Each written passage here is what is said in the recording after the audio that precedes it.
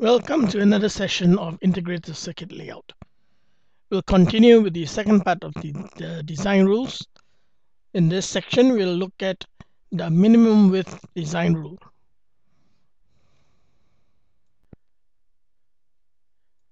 The wafer fabrication vendor would define the set of the design rules.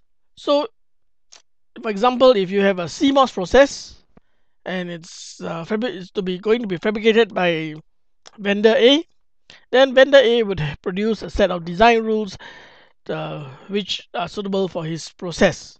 Similarly, um, if you have another vendor, let's call his vendor B, he also has a CMOS process. He will create the set of design rules that are suitable for his CMOS process. So although both of vendor A and vendor B has a CMOS process, uh, the rules can only be used for the target semiconductor manufacturer. So if you are going to make your chip with vendor A, you have to use the design rules in from vendor A. Okay, if you use the design rules from vendor B and then go to vendor A to make your chip, it may not work.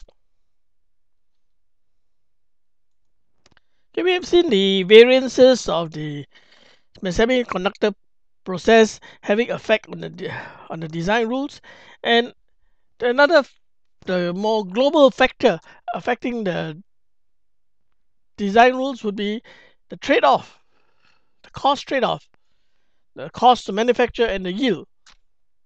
And then it is also limited by the equipment. All right. And finally, the maturity of the tools and processes.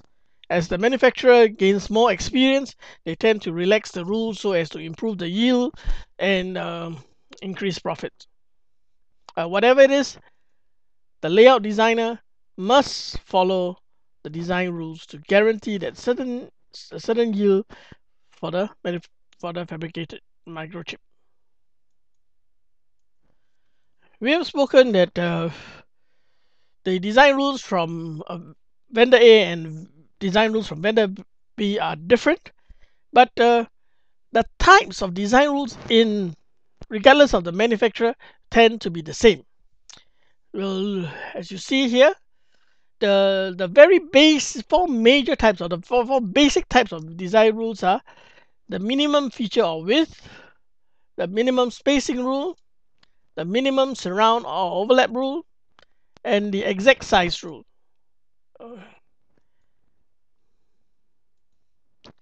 The minimum feature or the minimum width rule defines the minimum width of a polygon or path.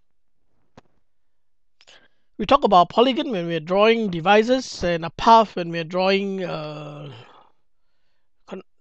uh, conductors. This rule applies to polygon or path on the same layer. All right, minimum width or polygon or path on the same layer. So when violated, the when the width rule is violated, you'll see that there's a high probability of an open circuit. Okay, high probability of an open circuit. Let's illustrate this. Okay, here we have a polygon which conform to the minimum width rule. Now, if we decide for some reason or other we want to draw a polygon that is smaller than the minimum width rule. So let's illustrate this and exaggerate it. We have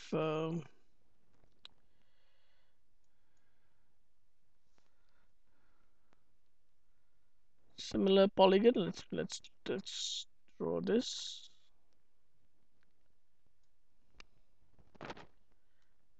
All right. So I'm going to exaggerate this. I'm going to shrink this, and make it much smaller the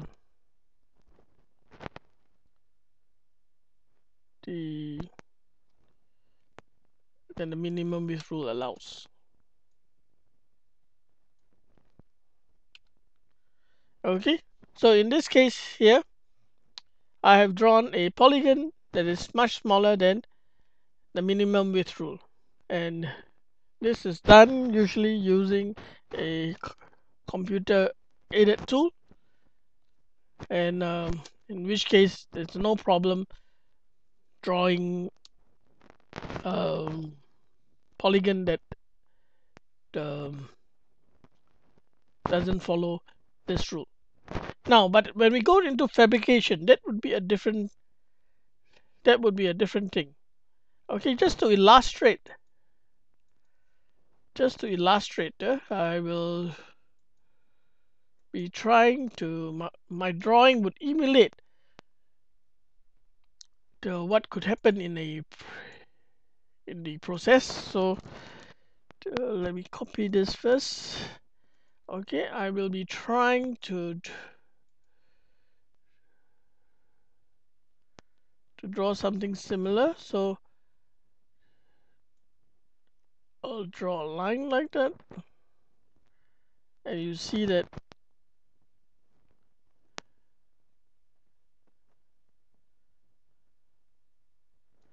Okay, so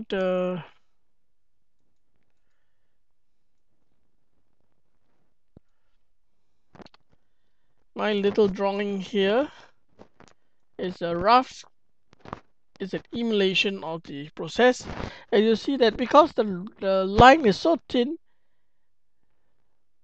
it's quite difficult for me to copy and do an exact replica of this line that is drawn. So and you see that at some point it gets very thin. So if in the process this point may eventually break off and create an open circuit. So as shown previously, when the minimum width rule is violated, there's a high probability that an open circuit will occur due to the break in the shape. A variation of the rule is that of the minimum size rule, that is which defines the size of the contacts. Okay, so that means the length and width of a contact cannot be less than the specified rule.